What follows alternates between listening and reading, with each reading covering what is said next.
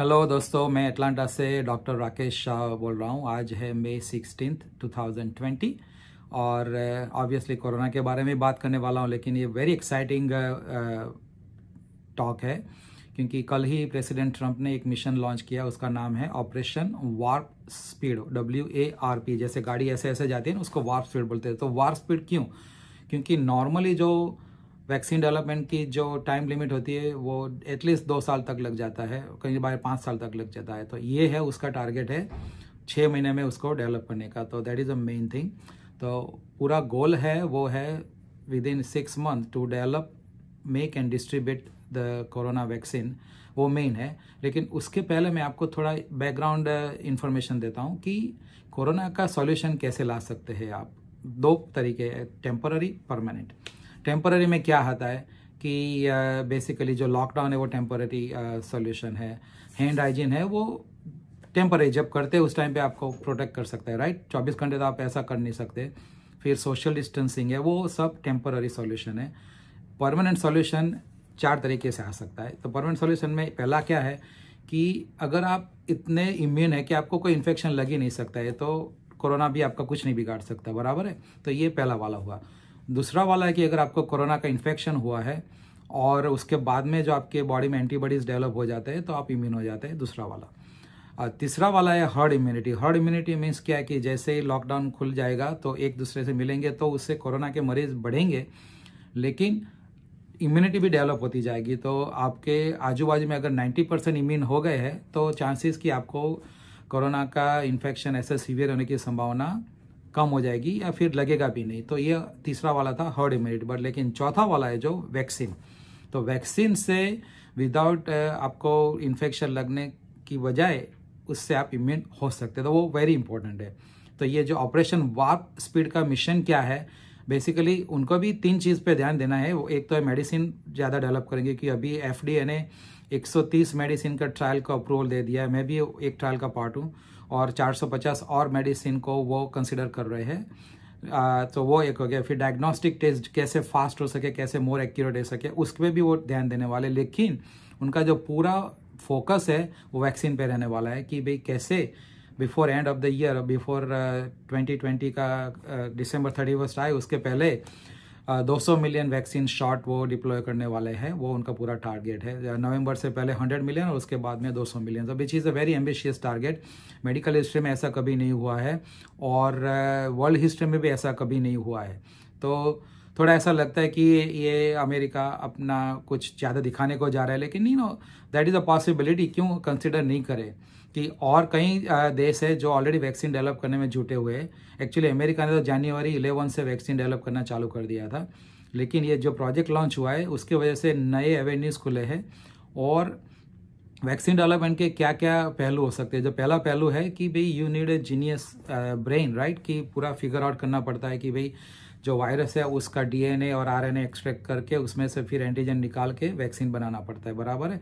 तो उसके लिए you need a best brains of the world. तो जो ट्रंप एडमिनिस्ट्रेशन ने जिसको चुना है वो रियली जीनियस है।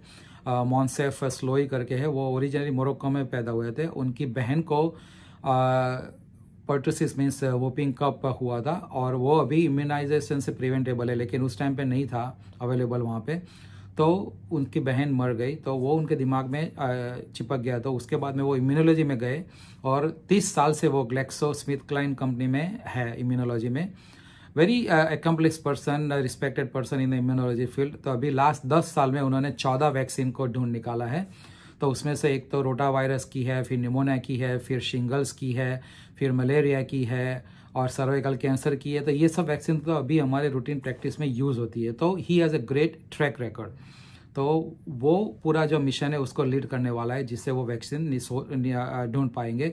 उन्होंने ऑलरेडी बोला है कि अभी जो प्रिलिमिनरी जो ट्रायल है उसमें से एनकरेजिंग रिजल्ट उन्होंने देखे हैं। तो मुझे तो पूरी उम्मीद है कि ये बंदा वैक्सीन ढूंढ निकालेगा। और उसके साथ में उसको हेल्प करने के लिए Lord of top of the category इसमें साथ है। ऑब्वियसली डॉक्टर फॉसी भी रहेंगे, डॉक्टर डेबरा बर्क्स भी रहेगी, लेकिन उसके साथ साथ में FDA में और NIH में और CDC में जो भी वेरी हाईली रेप्यूटेड साइंटिस्ट है, डॉक्टर्स है, पूरी 13-14 लोगों की टीम है, उसमें से 8 तो डॉक्टर है।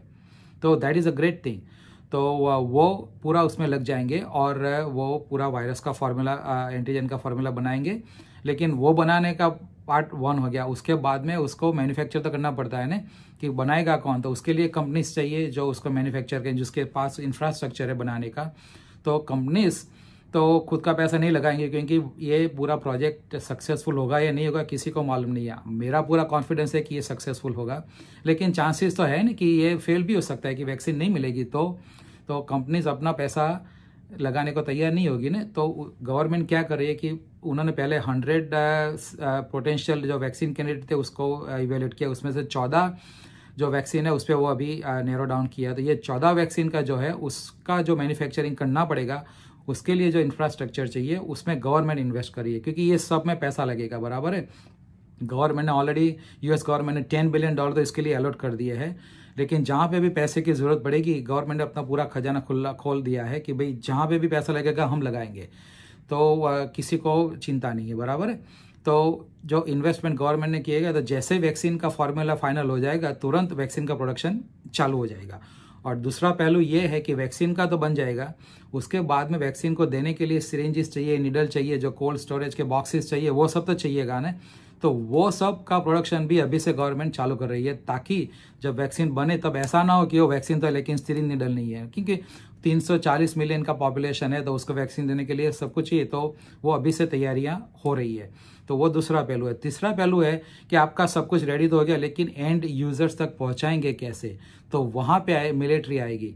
तो मिलिट्री का जो सेक्रेटरी ऑफ डिफेंस है प्लस 2 आर्मी के जनरल है, ये दोनों को इसमें अभी से काम पे लगा दिया। तो वो पूरा अभी से लॉजिस्टिक प्लान कर रहे हैं कि जैसे वैक्सीन तैयार हो जाएगी, वो कैसे every plane, every truck, every soldier को यूज करके मिलिट्री काइंड ऑफ ऑपरेशन होने वाला है पूरा यूएस में, कि जैसे सबको वैक्सीन मिल जाएगी। तो उनका गोल है दिसंबर से पहले इसको रिलीज कर देने का। एंड मैं पूरा पॉजिटिवली होपफुल है कि इसके पहले हो जाएंगे, because this is the major hope कि जो कोरोना का जो डैमेज स्टॉप कर सके, फर्दर आगे नहीं बढ़े, और जो सीवियरिटी है उसको कम कर सके, ताकि मिनिमम लोगों को ये होगा, और जिसको भी होगा वो माइनर सिम्टम वाला होगा, और जो अभी लोग मर रहे हैं वो कम हो जाएंगे।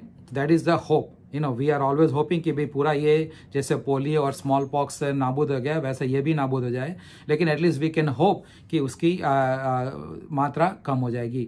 और यूएस में अनफॉर्चुनेटली ज़्यादा लोग अभी तक मर चुके हैं, 80,000 plus, I think 85,000 plus. But उसका एक एडवांटेज ये भी, और उसके लिए हमको दुख है कि जो मर गए, लेकिन उसका एक एडवांटेज ये रहेगा कि यूएस के पास वर्ल्ड के हाईएस्ट डेटा है कि भाई कैसे पेशेंट प्रेजेंट होते हैं, उसको कैसे ट्रीट करते हैं, रिकवरी होने के बाद पेशेंट कैसे होते हैं, वो पूरा जो डेटा है यूएस के पास है। US is the country of the data. तो वो एक फ़ायदा हो जाएगा कि जो वैक्सीन का जब ट्रायल होगा तो उस पर ज़्यादा से ज़्यादा वर्क हो सकेगा। अभी ऑलरेडी चल ही रहा है। तो आई एम वेरी एक्साइटेड। ये ऑपरेशन वार्प प्रोजेक्ट है। कई लोग डाउट कर रहे हैं कि ये कैसे होगा, कैसे, इवन एंथनी फॉसी ने बोला था कि भाई ही इज़ रियली डाउटफुल कि ये होगा कि नहीं होगा, लेकिन पॉजिटिव माइंडसेट के साथ जाएंगे तो हो ही जाएगा। तो मुझे लगा कि ये बहुत अच्छा न्यूज़ है, गुड न्यूज़ है, तो आपके साथ शेयर करना है, तो दैट्स वाई मैंने ये वीडियो बनाया।